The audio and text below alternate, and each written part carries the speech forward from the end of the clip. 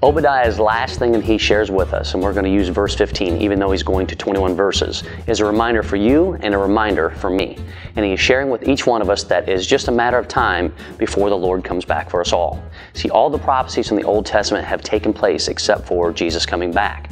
And each day we're all preparing for that, whether we realize it or not. The actions that we take, the things that we do, we are preparing for God to come back for each one of us. And in our minds and in our hearts, are you resolved with God? Because this is what Obadiah is trying to get across to these people. Listen, if we keep taking these poor steps and we keep making these poor decisions and we keep doing these things that we know God doesn't want us to do, it's just a matter of time before it's going to come out, and it's just a matter of time before someone is going to be made aware of it. So why then will we not just choose to stop doing it and understand that if we'll just put God first, that He will honor that? And that is what Obadiah is trying to say to you, and he's trying to say to me.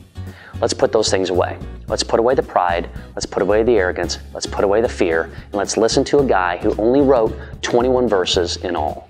A guy who gave us a warning and said, hey, just take a look at what you're doing and why you are doing it. Because that is the most important thing.